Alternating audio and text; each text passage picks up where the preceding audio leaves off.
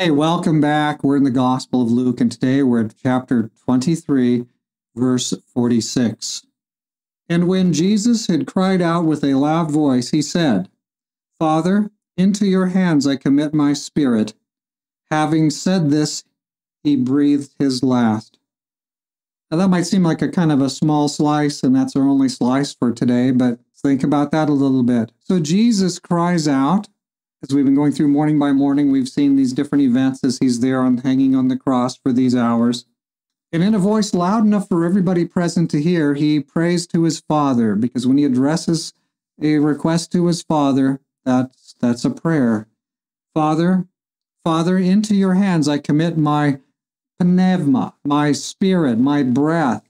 Now, a lot of people have this idea that this was Jesus maybe, giving his spirit, his immortal spirit, kind of a way to the Father and telling him to come and take.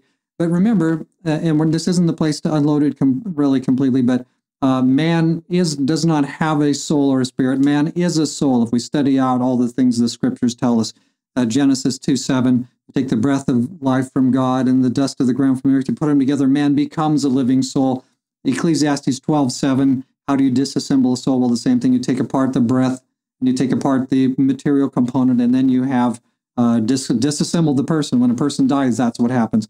Jesus just says, Father, I'm sending your breath back to you, because the breath of life is how Genesis 2:7, that's how God gave life to Adam. And so we all have the breath of life as a gift from God. When we die, that breath goes back to God who gave it. And so Jesus now, he came to live as a man. He lived without sinning ever, and he trusted everything to the Father. And now he says, I'm done. And he dies right there. And his breath, he breathes his last. Breath goes back to the Father.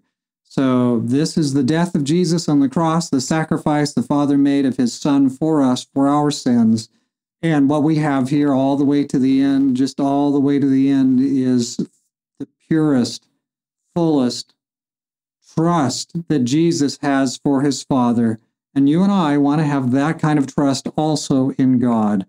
Trust all the way to the end. Trust to be faithful to him no matter what comes upon us, no matter what the culture throws at us, no matter what testing or temptations come to us. May our own hearts be clearly affixed to the cross, clearly affixed to Jesus. That's what we would want from our Lord. Dear Father in heaven, we've just read the text today in the Gospel of Luke, all these hundreds of videos coming up to this very moment. This is the moment when Jesus gives his life for me. And so for each listener, Lord, thank you for the gift of life through Jesus. Please help us to have a sense of the magnitude of what's going on here. Help us our hearts to be fully turned toward thee. And so now, Lord, this is what we're praying for. This is what we're asking for. We thank you humbly for your gift. Don't know what we could say or do, Lord, but thank you. And now just help our hearts to be totally turned to you. We ask in Jesus' name. Amen. That's the desire of our hearts, isn't it? To be fully, absolutely, unequivocally turned to Jesus. And if we allow him to, he will do that in our hearts. God bless you today.